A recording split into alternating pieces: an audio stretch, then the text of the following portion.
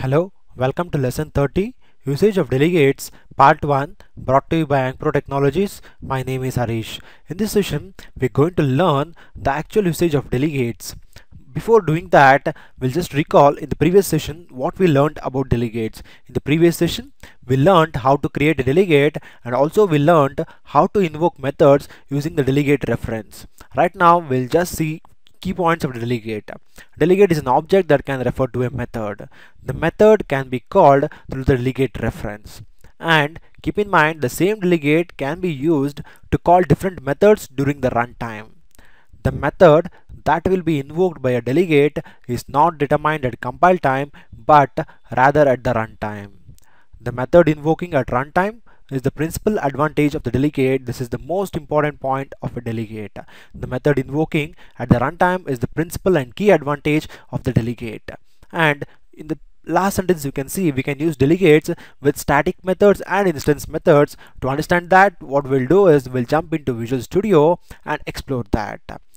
Right now I'm jumping into Visual Studio, and in this demo what I'm going to show you is where actually the usage of delegates come into existence, and in the next session we'll see how delegate overcome the issues which we're facing in the real world examples. Right now what we'll do is we'll just see how the usage of delegates come into existence in the scenario what I'm showing now, what I'm going to show now. What I'll do is I'll just create a class of student. Okay, once I'm done that, student will be having some properties, so I'll like to add int. First property is id,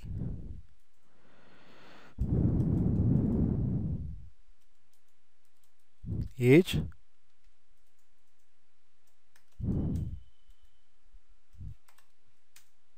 string,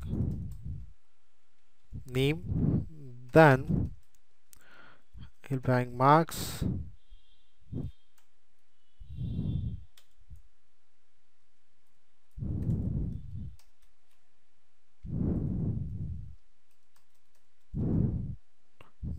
and I'll take the other property like performance. Okay, now I'm having set of properties here, and what I'm going to add now is I would like to add a method. Okay, public void, the method name is promote student.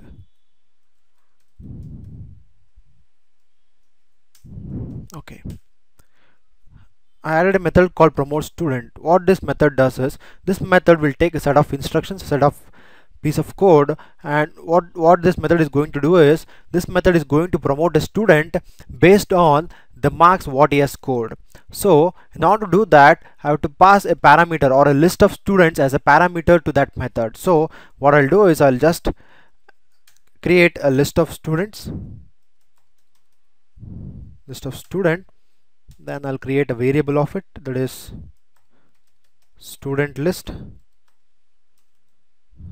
Okay, now once I'm having that student list, what this method should do, that method should iterate through that list, and it has to select the students whose marks is greater than or equal to 300. So I have to write a condition for that. What I'll do is I'll use for each loop to do that work, to loop through that list.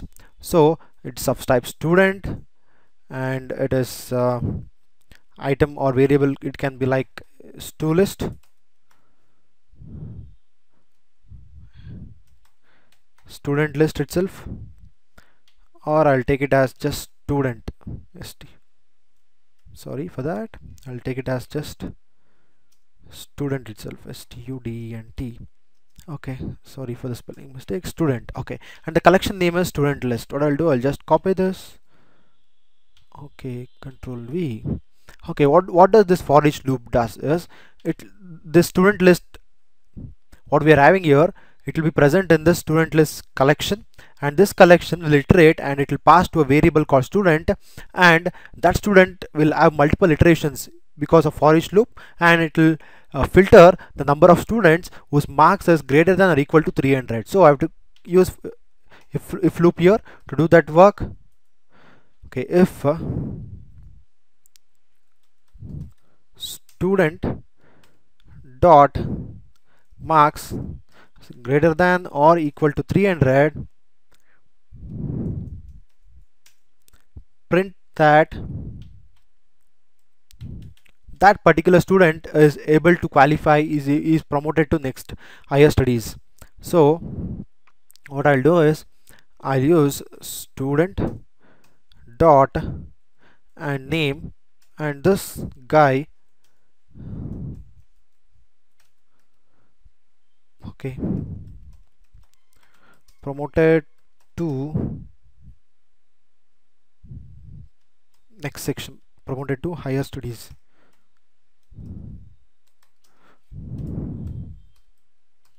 Okay, and it should be having like this. Okay, since understood this method, what it does is it will take a list of students as a parameter, and for each loop will iterate that through that student list, and it will filter the students whose marks is less than or equal to, greater than or equal to 300. So what I'll do is, since I passed a list here, list of student, I have to go and create in the main method the list of students. I have to add few dummy students. So what I have to do is I have to create a list of students. For that, student new is equal to, sorry, student variable, I have to create a variable, list is equal to new list of student.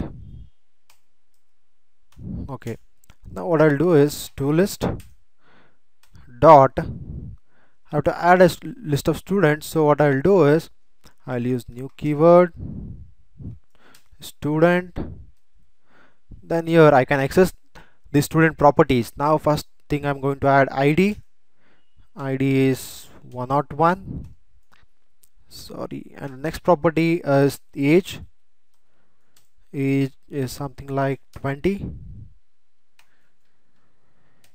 Next is name, I have to add name for that. Okay, name is Mary. Similarly, what is the next? Marks. Okay, I'll assign the marks as, sorry, marks is 350, and performance.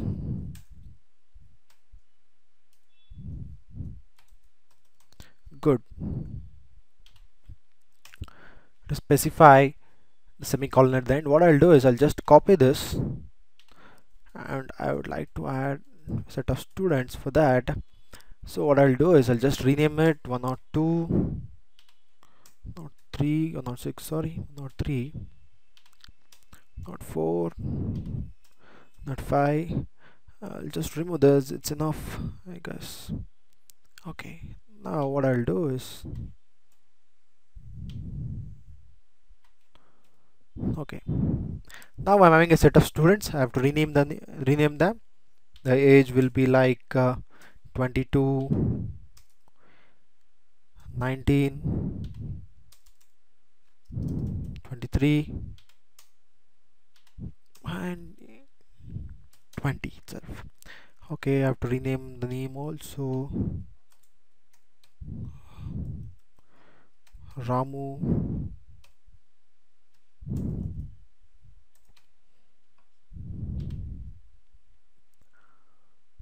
Okay, I missed the string here. It's throwing error. Ramu, Ravi,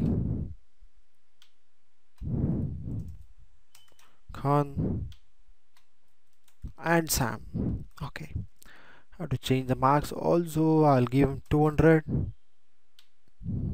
I'll give him 450, 650, and this is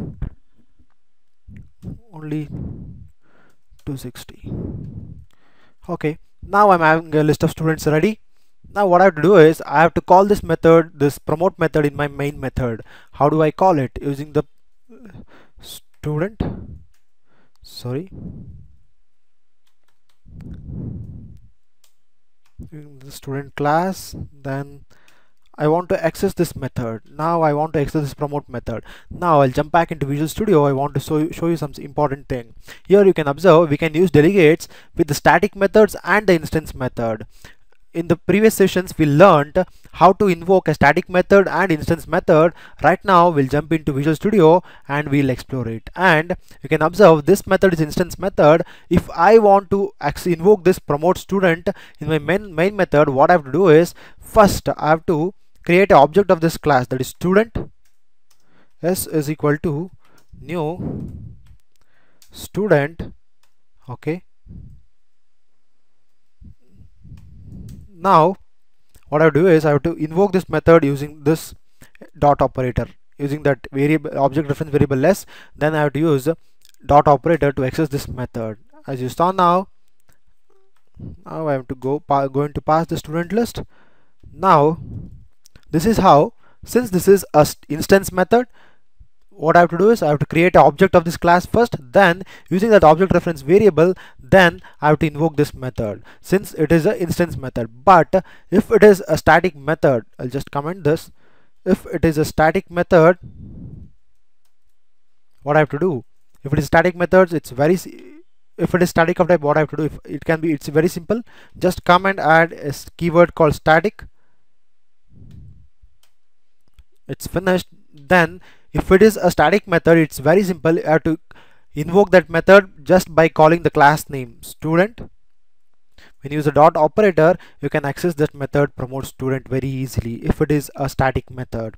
And here we saw how to invoke a static method as well as the instance method, and delegate is having that capacity too. Now when I run this program, what it does is it just filter the students whose marks is greater than or equal to 300. Yes, it has given. Now what I'll do, will just go and cross verify it. Now here I've written the condition that give me a list of students whose marks is greater than or equal to 300. Now we'll just go to list and evaluate whether it has given us the correct output. Now what I'll do is I'll come here and we'll see the marks of Mary. Mary marks is 350. Yes, it is greater than or equal to 300. And Ravi, where is Ravi? Here. And his marks is greater than or equal to 300. Yes, it's true. It has promoted to higher studies. And Khan, his marks is greater than or equal to 300. Yes, it's printed on the console screen. Now it worked fine. What I'm going to do now is now we'll see how the actual usage of delegates come into existence here. Now if I want to make this class as reusable, this class student, if I want to make this class as reusable, now keep in mind, if any other school is going to promote student not based only on the marks but also based on the performance, then at the time that set of people, if they are going to use this class as the logic to them, they have to hardcode the sentences, hardcode the values again. But since we are talking of making this class as reusable, whoever taking this class as a plugin to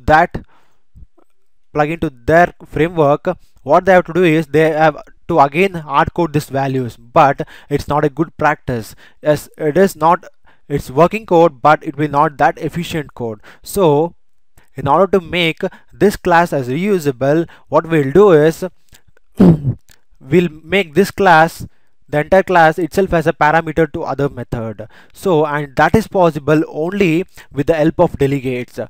So if you want to make, or if you want to pass this method itself as a parameter to other method, then we have to use delegates explicitly. That is the usage of delegates. Right now we just saw how the usage of delegates come into existence. In the coming session we'll see how to make this class as reusable using the delegates itself. Thank you for listening. We'll jump back into present. Thank you for listening. Please subscribe to Ankpro training below. Have a great day.